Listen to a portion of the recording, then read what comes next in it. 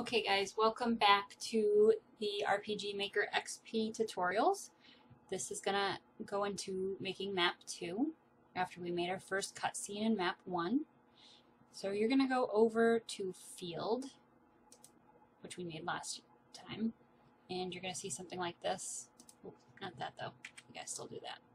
I'll do that with you. So the first thing I want to quickly go over, remember we checked out databases very briefly last time? We're going to go in there again real quick.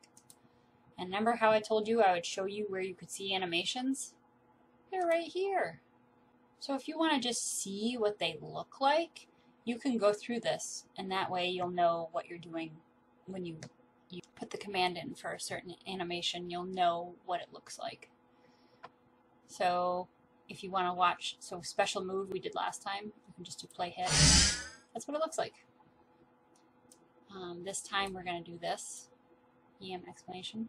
We'll be doing that in this tutorial, and it'll look like that. So these are animations that will show up not only just in battle, but also in your cutscenes. And hey, while we're in databases, we're going to go ahead and go to, we're going to fix something really quick. I want you to go into your classes really quick. So go ahead and click on make sure that you're in the events. Click on one of the squares where your character is not going to be transferred to. For the graphic, if you want it to copy what I had, it's number 58. Snake.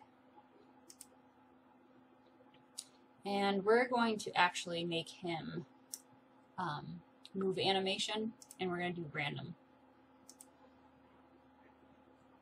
So, okay.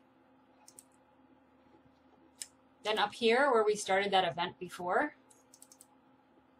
we're going to click in there. And you should have that change screen color tone right above it. So let's just do a text box. Hi, welcome. Oops.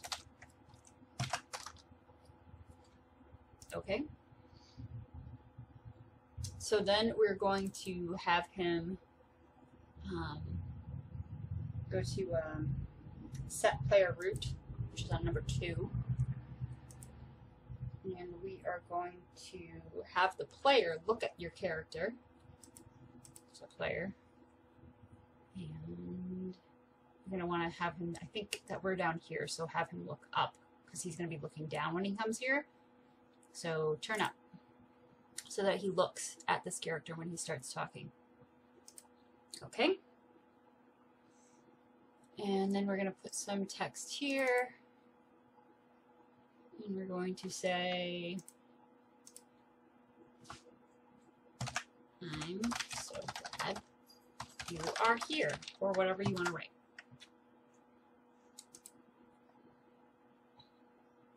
Then we're going to do a wait command for 20 seconds. And then we're going to add in that animation that I showed you just a little bit ago.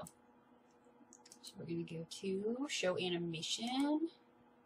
Make sure that you're not on player and that you're on this event, which is event 001. Oh wait, I'm sorry. No. You want him to say it, not this invisible box over here. So event 002, we want him to do this. And we want him to do the exclamation, which is at the very bottom. And you say, okay. Okay. So now he's going to have that little exclamation mark jump over his face. And then we're going to do a set move root. And we're going to have event 002, which is this guy. And we're going to have him move toward the player right here. And repeat action. And say, okay. And then we're going to do a show text.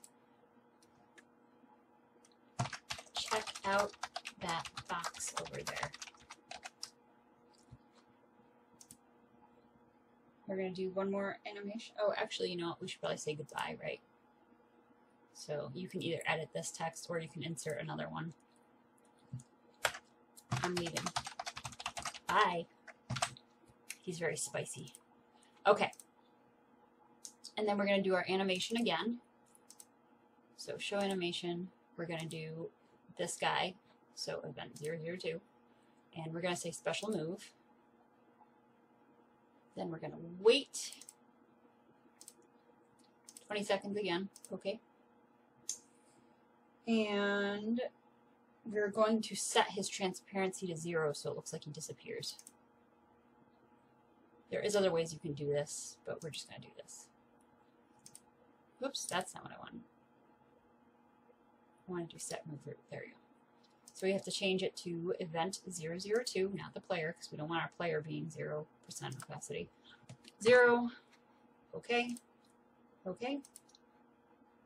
Now he has disappeared, and we're going to change our music. So let's see. Whatever you want. I don't remember what I changed it to. I think it's positive 02 or something. We'll go with that. Say okay. You can change it to whatever you like.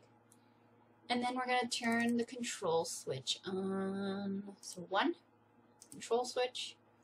Oops, sorry. Self switch, not just regular. We want to turn on A, and we're going to say okay. We're going to make a new page.